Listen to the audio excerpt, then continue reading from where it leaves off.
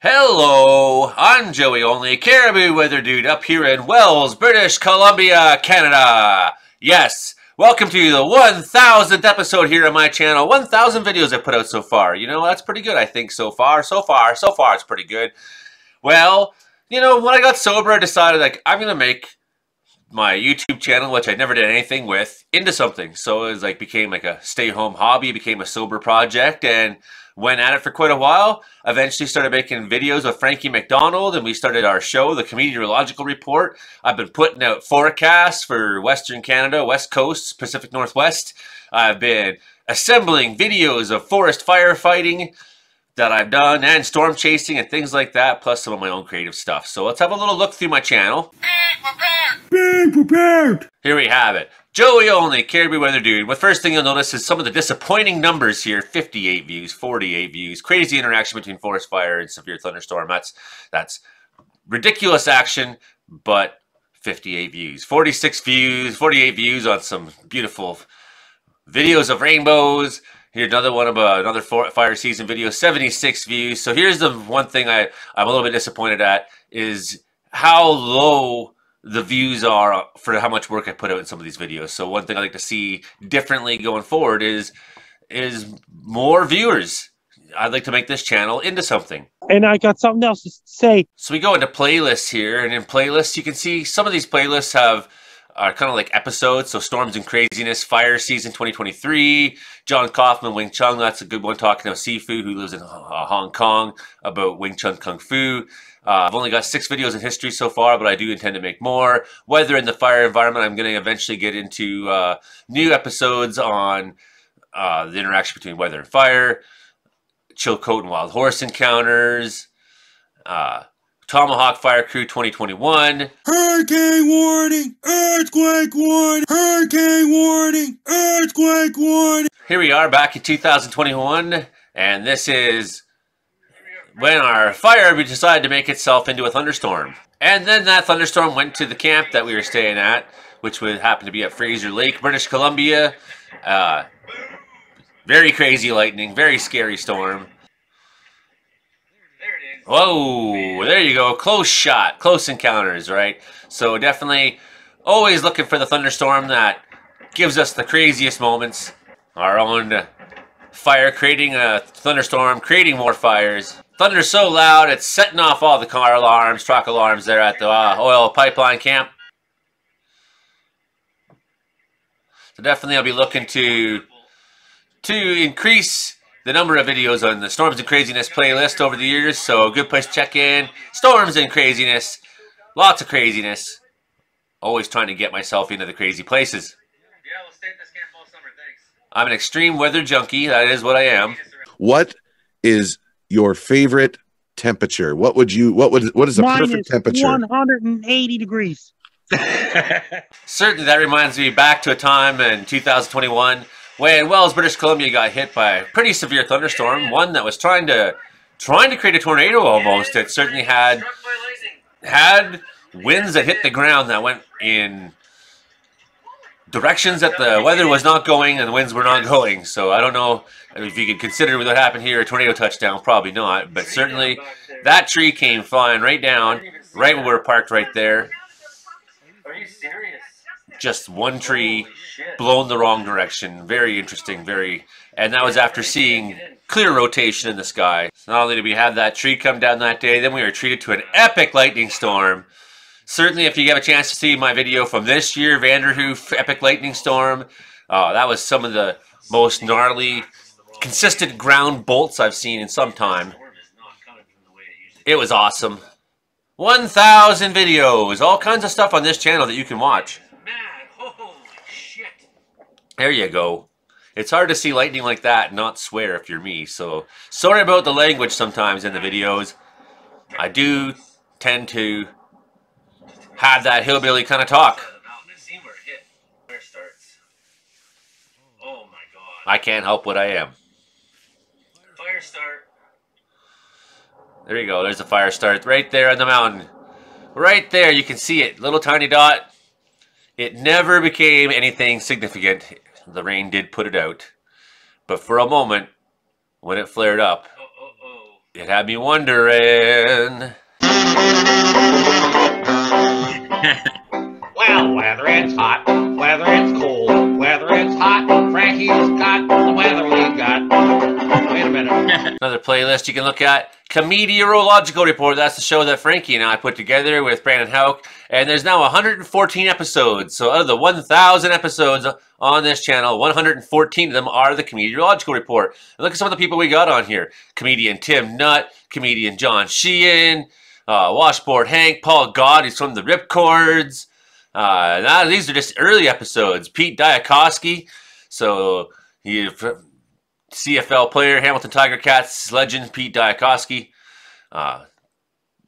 That kind of stuff on here. John Sheehan again, meteorologist, Mr. Roy Robbins. So these go back quite a long time now. All right, Brandon, how down here to win? We're almost lost by 2. We've also had people on there like Mark Robinson and Johanna Wagstaff. So definitely had some amazing people from the weather world here on with our Meteorological Report.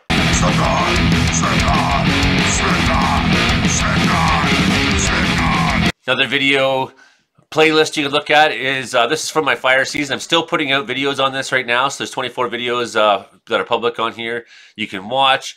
And except for the first 2, which are kind of like the introduction to the best parts of our season, the rest of it's kind of in sequential order. So as you go through what happens in my fire season, here's us in Fort St. John. We went to Alberta up at that time as well. Then went to a fire way outside of Mackenzie, where I got to work with the Wolverines for a little while there, but eventually got back in with Iverson. We went to Taddock Lake and Finger Lakes, Vanderhoof, and Fraser Lake, and then well west of Nasco, outside Bella Coola, was on standby in Kamloops, and then back up to Fort St. John. So a very busy season, 6 tours, 75 days I spent on the line this year. At this one point of the season, we found ourselves at Taddock Lake Lodge. This is the road going to Taddock Lake, and the whole forest was trying to burn over the road, and then we happened to be there at that time. Nothing we could do. The fire was already too hot, too crazy, so then we got ourselves back in the truck, turned ourselves around quickly as we could, and got out of there before everything burned over. There just was not much we could actually do at that point.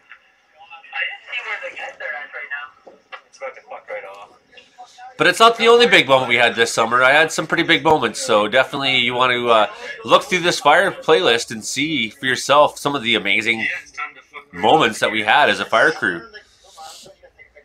And it's not the only season I got fire footage from. Got this playlist, Fire Season 2022.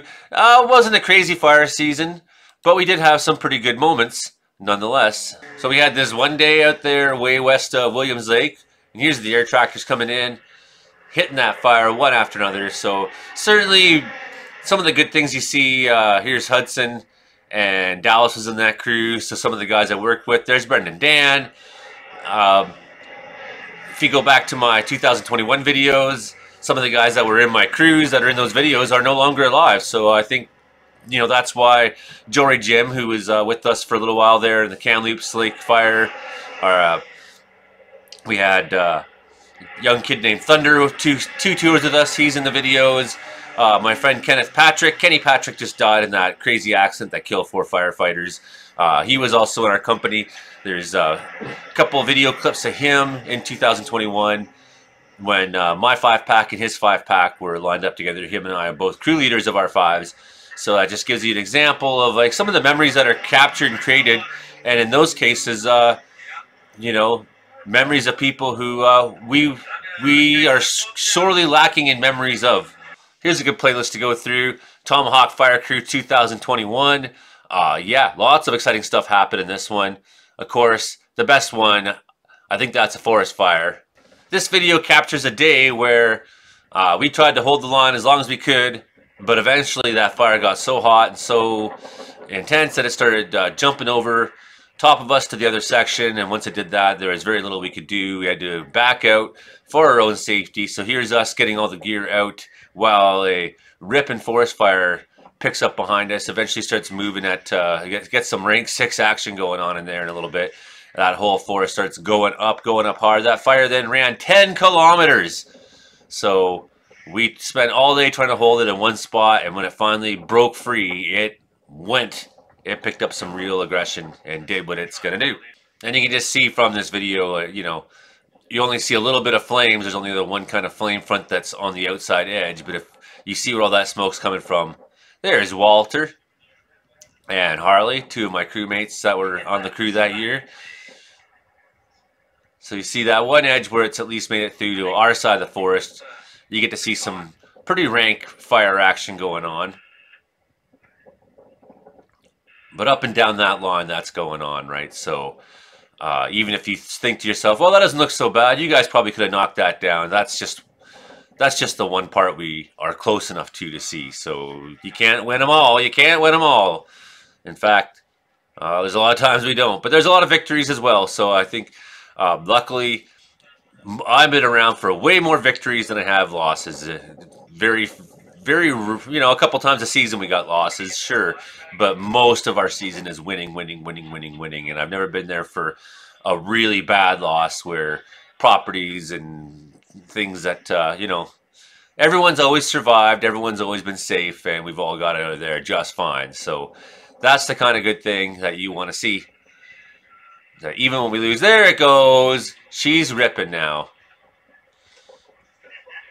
That's the craziest fire I've seen now. And it's not the craziest fire I've seen anymore, but at that time, the height of those flames was about as big as I'd seen at that point. That is over the top. I think that's forest fire. On the playlist as well, Wing Chun Kung Fu Talks. That's really good stuff. Definitely Seafood John Kaufman.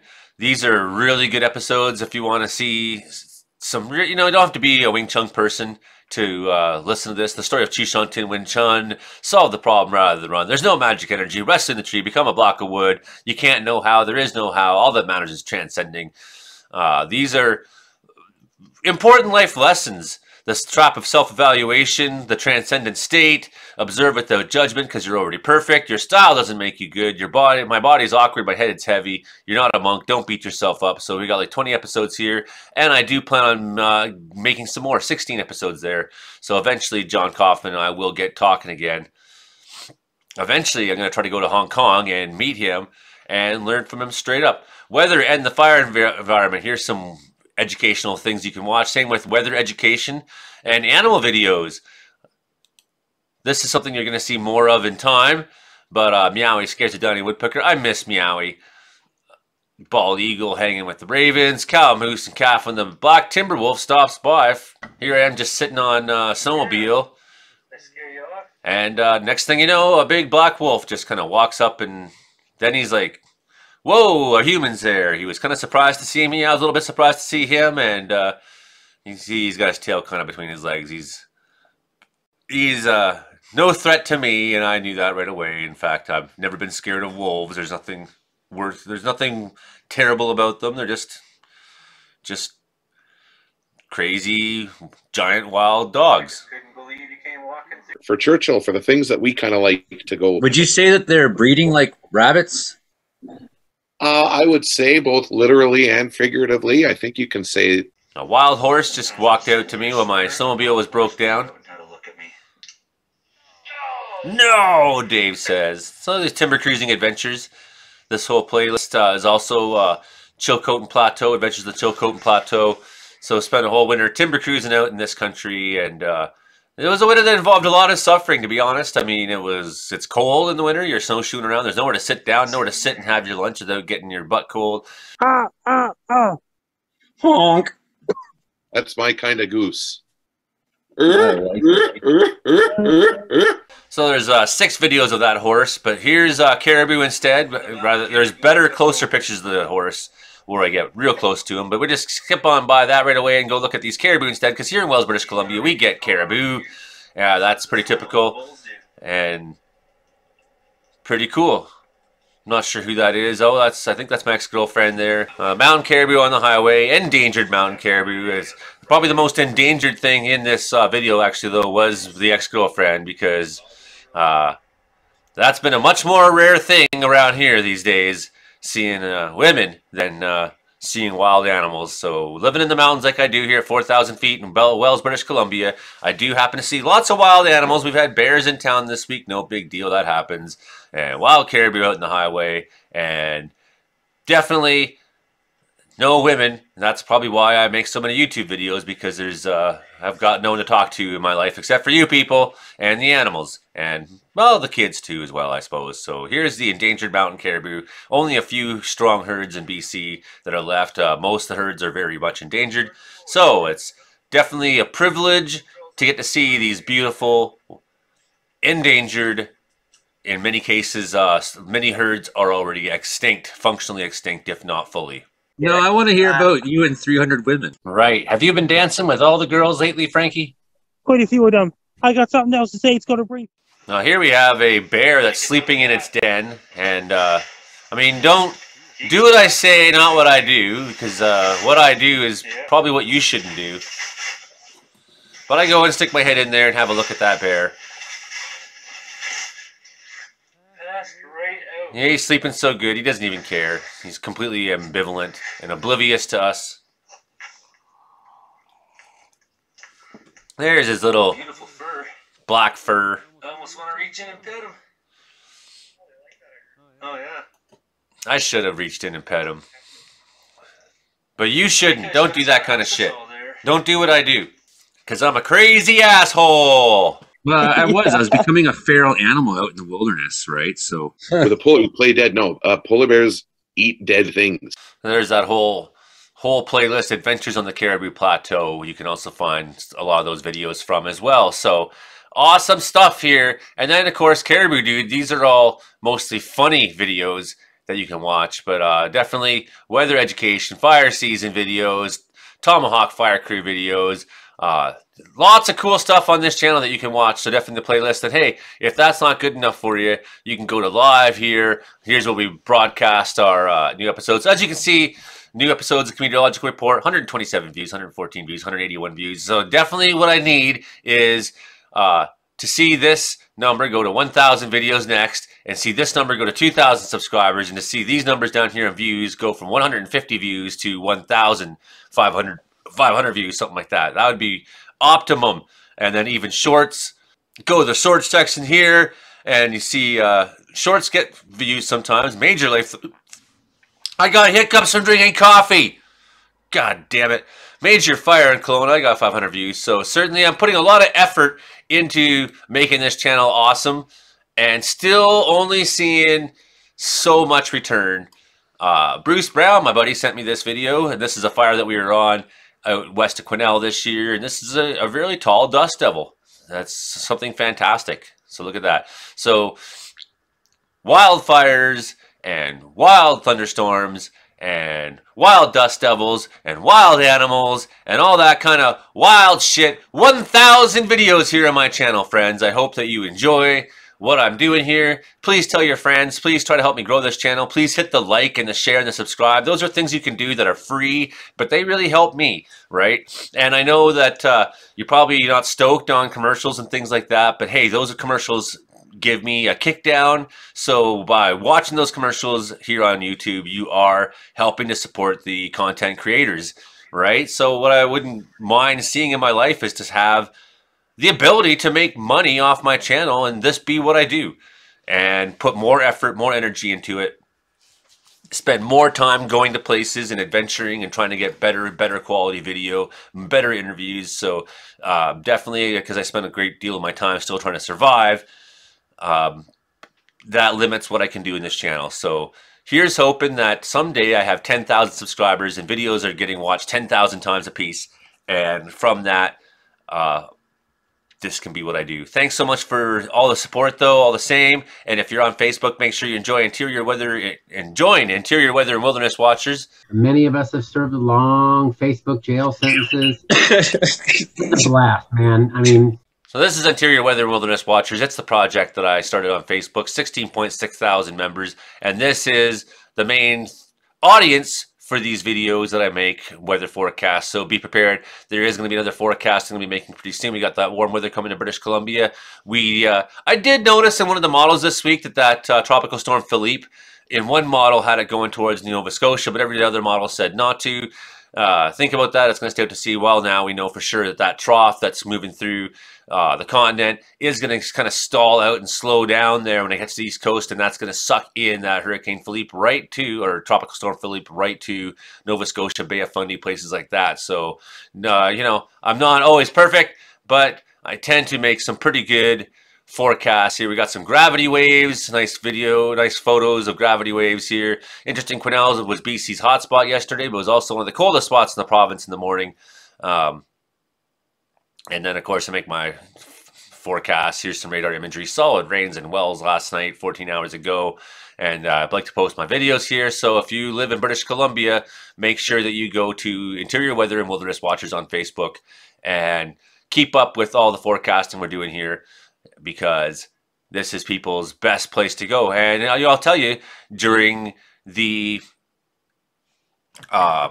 big fire outbreak, quite a few people who follow that Interior Weather and Wilderness Watchers group afterwards told me that they had already evacuated their livestock, their house, their homes, their animals, things like that, because of what I was saying about what the weather was going to do. I knew that that fire was going to stand up and run 10, 20 kilometers because of how much wind was expected, because of how much heat and how low the humidity was in the air. I knew that that fire was going to be up and running and moving, and people who follow that weather group, they got their stuff out in time and were long gone. So I got lots of thank you gifts and cards and people buying me hats and things like that. Love letters in the mail. So, I mean, we're trying to make real world difference right here. Certainly, other fire season predictions I've made over the years have really had an impact on people's plans.